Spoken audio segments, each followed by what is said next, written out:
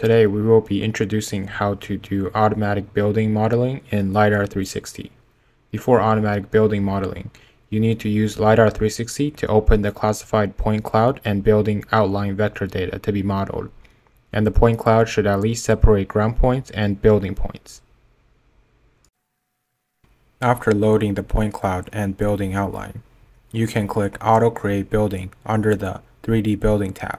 After clicking the Auto Create Building dialog box will pop up, and the software will automatically load the point cloud and building outline that have been loaded into the window into the dialog box, and automatically select the corresponding objects that have been classified in ground class and roof class point cloud class.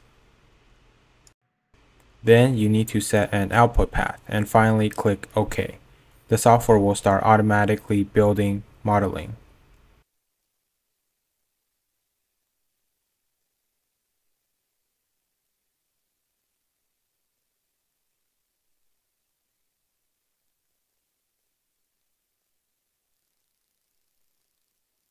After the modeling is complete, the software will pop up a tooltip dialog box. You can click Yes to load the automatic modeling results into the project and view them.